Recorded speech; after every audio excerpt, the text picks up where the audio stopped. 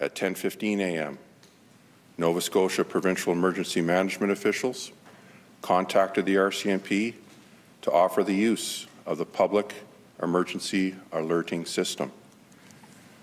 We were in the process of preparing an alert when the gunman was shot and killed by the RCMP. Mounty's trying to explain why Nova Scotians at risk from a spree shooter wearing an RCMP uniform weren't being warned through the emergency alert system, but Twitter instead.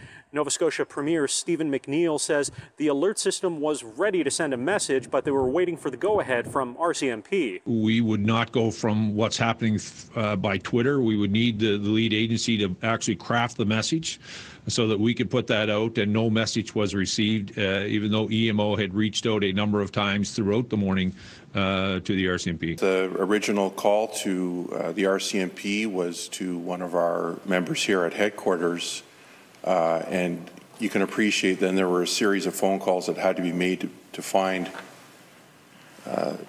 the officer in charge on the evening and to speak to the CIC, that's the incident commander, to have the conversation about the issuing of a message. So a lot of the delay was based on communications between the EMO and the various officers, and then a discussion about what the message would be, how it would be constructed and what it would say. Mounties were first made aware of an active shooter around Portapique just before 10:30 Saturday night and say they became aware that the shooter had broken through their perimeter the next morning. At 8 that morning, Mounties issued a public warning over Twitter, but not every resident saw the message. You know, I got a warning around 11:17 from a family member to lock my doors. We heard the night before there was a shooting in Portapique, and then we never heard any more. Cheryl Maloney lives in Shubenacadie and never saw the Twitter warning. Instead, she says a family member told her to shelter in place. Maloney says she was only a kilometer from where Constable Heidi Stevenson was killed, and if it wasn't for cold weather, she might have been outside in her yard at the time. He would have already passed my house or was passing my house around that time.